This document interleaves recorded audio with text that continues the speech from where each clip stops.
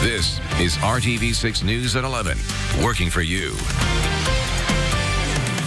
First at 11, we are watching the sky and the radar as showers and storms move out of the area. Good evening to you here at 11 o'clock. I'm Mark Mullins. And I'm Amanda Starantino. We're going to get it right to Storm Team 6 Chief Meteorologist Kevin Gregory tracking that storm. Kevin. And that's good news if you want a good night's sleep. We don't need to worry about severe storms. Maybe another 15 minutes and the strong storms in southeast Indiana will move out of the area. If you had a downpour tonight, you're a little more likely to see some patchy fog by morning. Temperatures will be in the 60s. Some very strong storms rolled across Bloomington, areas of southern Brown County, and then down through Jackson County and North Vernon. There they go. They'll slide southeast of Versailles and make their move toward Cincinnati. We'll come back to the north. These have been non-severe, producing some brief heavy rain and then pushing into the Buckeye State. And just to confirm, nothing redeveloping back to the west. That's why we'll be dry overnight. Temperature 71 in Muncie, otherwise in the 60s. This is the way we'll start tomorrow. I think you'll like that. Sunshine on the way. We'll talk about a whole new pattern setting up for the week ahead coming up. We'll see you soon, Kevin. Thank you. A warning tonight from the northeast side. Tire thieves are making the rounds in Indianapolis. Only RTV6's Graham Hunter is talking to one of the victims and finding out how you can protect yourself and your vehicle. It could happen to anyone. Stole a tire cover off of it. Someone damaged Brian Reinhardt's spare tire trying to steal it this weekend. It has a locking ring on it, and they tried to bust it and broke the lock and just popped the cover off, took it for whatever reason. What happened to his sister? It's just an odd situation. And a potentially dangerous one. Someone stole a tire off her 2016 Honda Accord. They took one of the mag wheels off and replaced it with a donut. She got in her car to go to work, and it was kind of shaking a little bit. They put a spare tire on. She wasn't available for an interview, but told me on the phone she was just glad something worse didn't happen. If they didn't tighten it up, luckily they did. It could have fell off. A spokesman from the National Crime Insurance Bureau says preventing tire theft altogether is pretty much impossible, but says one of the best things that you can do is keep your car out of sight and always park in a garage if possible. No, it just had factory lugs on there. The spokesman we talked to says locking lug nuts can help keep your tires safe and recommends using a security system that will alert your phone so you know if someone's messing with your car, because missing tires aren't cheap. About $270, $275. She's got to wait a week to get for it to come in. She had to order it. Brian and his sister are left scratching their heads after this most unusual crime. For them to take the time to jack it up and put another tire on, usually they just drop it on the ground. Reporting from the Near East Side, Graham Hunter, RTV6. The National Insurance Crime Bureau wants you to remember that anytime you park on the street, you are a target for crime. They say you should always lock your car doors and leave nothing in plain sight. If you have concerns and want to raise awareness about crimes in your neighborhood, contact us at workingforyou at RTV6.com. It is an issue RTV6 has covered for years, the urgent need for foster parents across Indiana. And tonight, people learned what it takes to foster a child. The Village's foster care agency hosted an information session for prospective parents. The agency also helps people take the next steps in this process. We offer 20 hours of pre-service training here. They'll do that, and then they'll complete a home study where one of our workers goes out to their home and asks them some questions and gets to know them as a family and their vision for becoming foster or adoptive parents.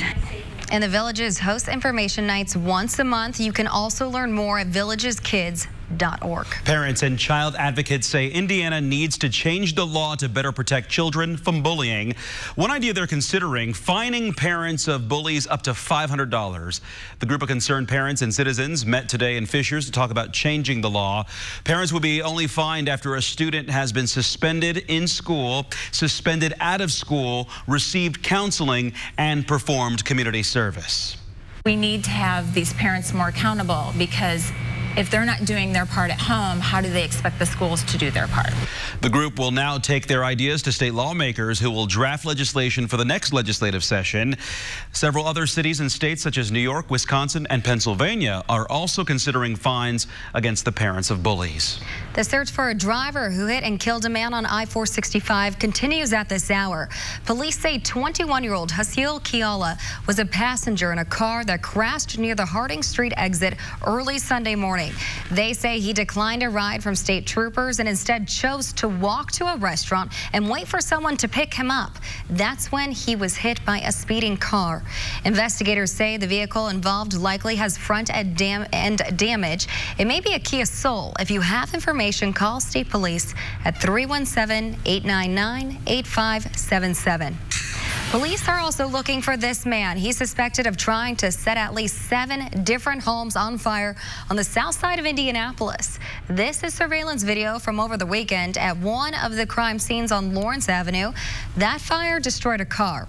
If you recognize the suspect, call Crime Stoppers at 317-262-TIPS. New at 11, the issue is not about sexual orientation.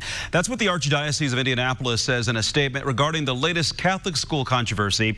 Yesterday, Cathedral High School announced it has fired a teacher for being in a same-sex marriage after the Archbishop told the school it would no longer be recognized as a Catholic school if it kept the teacher employed. The Archdiocese says all personnel inside a Catholic school are expected to abide by all church teachings. A Cathedral graduate tells RTV6 the firing does not reflect the values he learned at the school. At Cathedral, I was told and taught to have the competency to see and the courage to act in situations where there's a lot of things involved, and I would have taken it in a different direction. This comes days after Rebuff lost its official status as a Catholic school for refusing to fire a teacher who's married to a man. Last year, Roncalli suspended counselor Shelley Fitzgerald indefinitely because she's married to a woman. And this year, a second Roncalli counselor, Lynn Starkey, says she's losing her job because she's also married to a woman. She told me, we're going to make this work. I still love you, just a different package now. After more than 2 decades of marriage, a husband shares his true self with his wife. In fact, the entire family is stuck together through a journey that can be isolating. New at 11 and only on RTV6, a retired firefighter and transgender woman shares her story of self-discovery. So do we want to eat or do we want to go look around? It has taken decades for Ellie Keese to show her true colors. And just 3 weeks post-surgery, this 53-year-old is proud to be part of Indy's Pride Festival. I've been hiding for 30 years, so I went into my marriage already knowing what I was. Ellie was Eric up until 2 years ago. Eric married Christina almost 25 years ago, and they have 2 adult daughters. Living in the northeast town of Hoagland, a population less than 1,000, Eric was a firefighter and EMS responder for more than 20 years. Ellie says working in a male-dominated field forced her to suppress her true self. Eric was hiding so many things that Eric was a difficult person. I look back at it and I wonder why people even stayed with him. People, including Eric's wife. Both my military career, getting married, were from some of the wrong reasons. I was trying to get into a pure male combat MOS in the Army, getting married because I saw all of my buddies already married, thinking, well, these are ways that I can overcome this transgender feeling.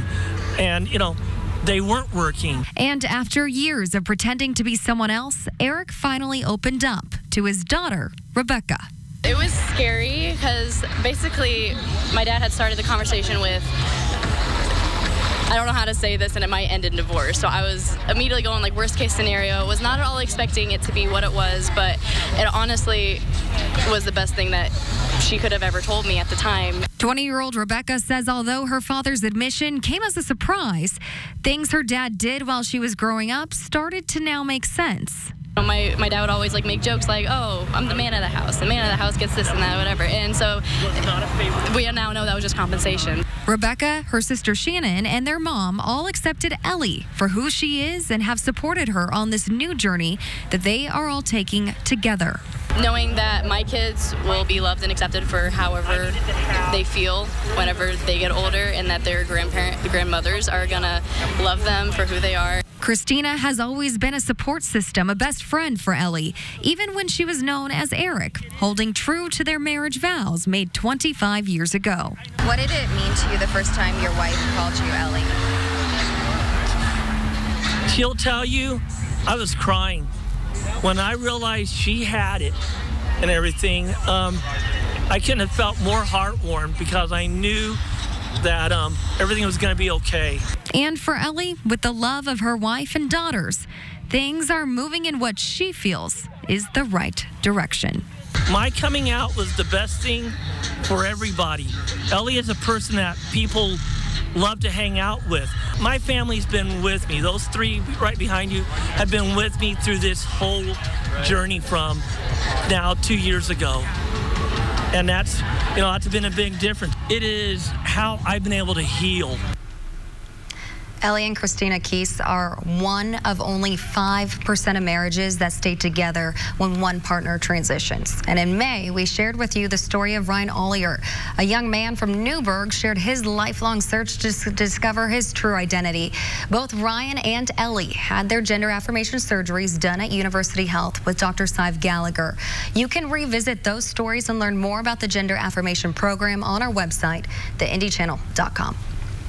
Coming up here, newly released evidence shows the moments after actor Jussie Smollett reported a hate crime that police say did not happen. And if you've ever dreamed of pitching your business idea on Shark Tank, that dream could become a reality. This show is making a stop in Indianapolis. We'll tell you when and where. You're watching RTV6 News at 11. Only at NewportAquarium.com. This is RTV6 News at 11, working for you. Newly released video shows the moment Chicago police officers responded to actor Jussie Smollett's report of an assault. Smollett is seen still wearing the noose he claims attackers put around his neck. You want to take it off or anything? Yeah, I do. I just want to. Police released around 69 hours of surveillance and other images in response to media requests. The video shows Smollett on the night of the alleged racist and homophobic attack in January, but the reported assault itself is not on camera. Investigators eventually concluded Smollett orchestrated that attack. He was charged with 16 felonies. The prosecutor later dropped those charges. Just last week, an Illinois judge appointed a special prosecutor to review the case. Smollett has always maintained his innocence. There are growing concerns about conditions at detention centers along the U.S.-Mexico border, and some of those facilities are being described as worse than jail. Pediatrician Dolly Sevier was granted access to the Ursula Detention Facility in McAllen, Texas. She says she witnessed a lack of basic sanitation, including babies drinking from unwashed bottles for days and bright fluorescent lights on 24 hours a day.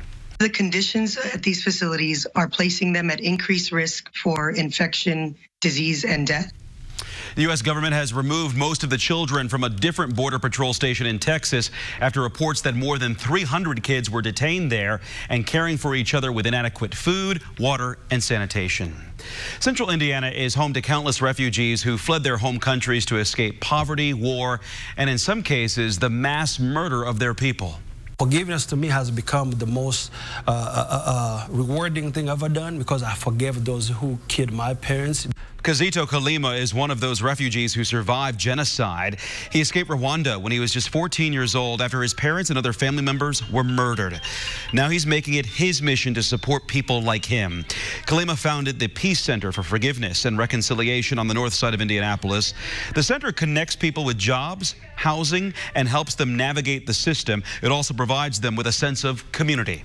We're all like from Africa, so we kind of know what's happening there and what we've been through. We all know that stuff, and it like bringing us together. It like makes us think of home. That student, Ajulu Tata, came to the U.S. at 12 years old. She did not speak any English. Now she's preparing to go to college on a basketball scholarship. You can learn more about the Peace Center by going to the RTV6 app and clicking on this story. Only RTV6 is working to connect you to jobs, resources, training, and education. The medical device industry is expanding and hiring Hoosiers.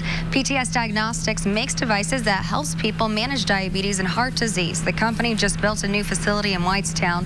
Now it's looking for employees in a variety of departments. Because we do so many different things here, we have a number of different positions open at a given time. Typically, we have a high demand for people with engineering backgrounds, software code writers, if you will, chemistry majors, and then moving into the commercial side, you know, we need marketing people and sales people, finance and accounting people, clerical support. We have many hourly positions and assembly line positions.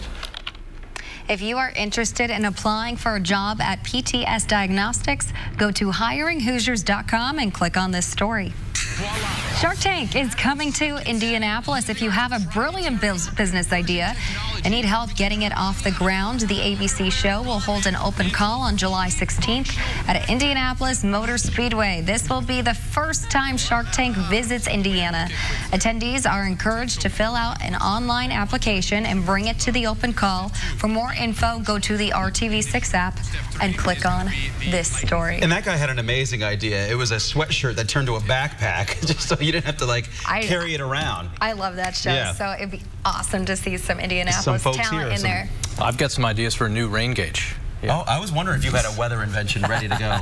I wish we could invent a way to control the weather. Then we'd be in good shape. All right, you want to see teamwork? Watch this. This is Victory Field, and there the tarp comes out to cover the infield. The heavy rain rolled through, and then voila, it's time to take that back up and move on at Victory Field. It's the beginning of their homestand through the week. Let's talk about the latest contribution. It's pushed us closer to moving into the top 10 list for wettest Junes on record, 7.51. We needed to make to 7.65 to enter the top 10.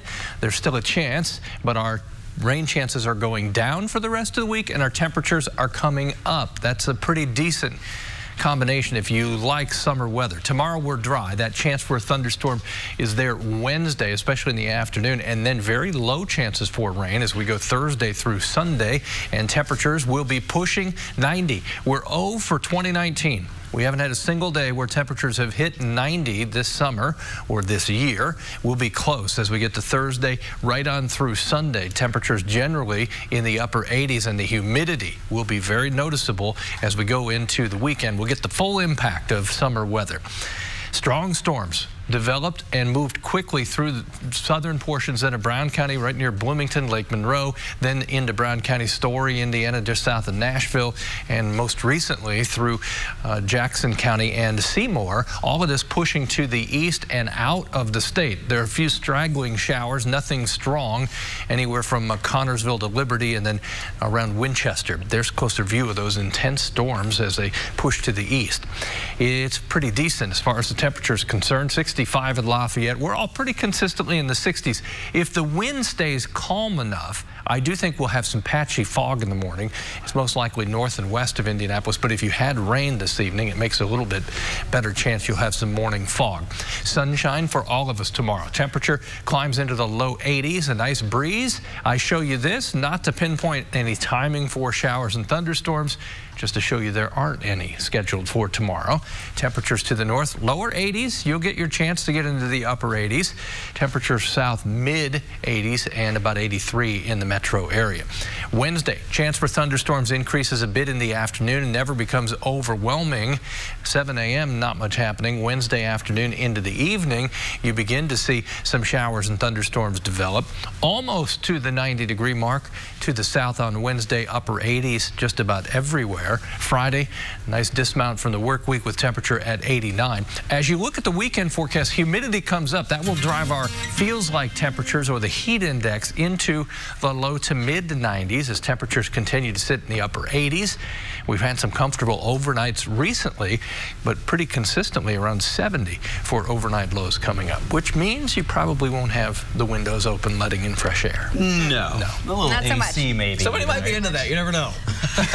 Little humid nights. You had a shot of the tarp on the field at Victory Field. They had some issues with that earlier. I'll show you what that's all about with the Indians highlights coming up. Plus, football season will be here before you know it. Getting an early jump on it with a former star from Warren Central High School back home, paying it forward. That's next. Qualifying checking account and get $300. The NBA awards tonight. Larry Bird getting the league's Lifetime Achievement Award right alongside Magic Johnson. Of course, their epic pro careers running side by side from the very beginning, dominated the 1980s, and gold medal teammates on the Olympic Dream Team in 1992, both in the Hall of Fame as well. Cool stuff. Well, good evening, everyone. Sheldon Day was an all-state player and a state champion at Warren Central High School. Went to Notre Dame after that and now is with the San Francisco 49ers.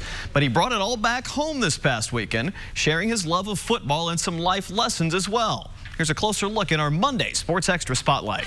Y'all coaches going to be right in front of y'all. Y'all going to stand up, and then we're going to get into the drills, all right? Sheldon Days feeling like a kid again. And it seems about right, back on the field where his football career really got started. Yeah, so I was cut from the 6th grade Little Warrior team, last day of cuts, and it put a fire in my heart to know that nothing will ever be taken away from me again. The Warren Central High School grad came back home to host his 3rd annual summer camp. More than 180 boys and girls getting instruction from the big man himself. We're going to squat down. Squat. And we're going to reach for the stars. Reach for the stars. There it is. My slogan is grind in the dark so you can shine in the light. So whether that's the library, whether that's athletics, I'll put all that work in behind the scenes so that when the time or the stage presents itself that you can shine. It is just so gratifying to see the love he has for the children, the community, wanting to show the kids that you can achieve anything you want to do if you just try. You know, just stay focused and grounded. Part of the weekend also included a trip to Notre Dame. The kids got a tour of the stadium, a talk from Coach Brian Kelly, and a glimpse at how Sheldon's hard work here paid off here. I think on the bus ride up, it's like, it's Notre Dame. But once you see the campus, you see the Golden Dome, you see Touchdown Jesus, you get to walk in the stadium, it just changes the kids' lives. They're intrigued about the opportunity to go to college. They're inspiring themselves and setting goals. They're learning about a lot more than just football. These lessons on the field helping grow these young people in a bigger way. Make sure that we're together as a community because we know that so much negative energy out here that we try to create some positive energy in these kids' lives. He's still my baby in my heart, but to see him as a man that is just trying to motivate the young children, boys and girls, and just spread what, he has with them. Just a great program out there the entire weekend, free for those kids. Sheldon picked up the tab, hoping to maybe add a session for high school kids in the future with some NFL players to be instructors. The 49ers will report to training camp on July 26th. Victory Field tonight. The weather came through in a hurry. Kevin told us about. Watch the grounds crew. One of the tarp girls, she got caught on the tarp. Had to ride it out. Wet, yes. Okay as well. They had about a 45-minute rain delay. Before the rain delay, Indy got a couple ones on the board, bottom of the 2nd inning. Stephen Barron with this long one to left field. 2-run shot, 2-0. That was more than enough tonight because Mitch Keller was great. Pitched into the 8th inning, 6 strikeouts, 1 run, 6 hits. Indians win 3-1. They're home against Louisville again. That's tomorrow night at 7 o'clock. Well, the Fever finally made it home this evening, 22 hours after leaving Seattle. They have a home game against Minnesota tomorrow night at 7. They'll have to rest up. We'll be there live on the news at 6, see how they're feeling. And we'll be back to finish off tonight's news at 11 after one more break. Train warranty and $4,000 cash back. Off to the east, the thunderstorm's coming to an end, sliding out of the state, which means it'll be quiet overnight. 63 first thing in the morning. By lunchtime, upper 70s. Sunshine, the big noticeable change throughout the day. That breeze will be nice out of the west. 83, the high temperature, and that's a start. Temperatures from there warm into the upper 80s. We may have a ribbon cutting later this week. If we hit 90, then I'll get the giant scissors out. If you've got the ribbon, I don't have a ribbon. Confetti and balloons. We'll do a whole thing for it. Good night. Good night.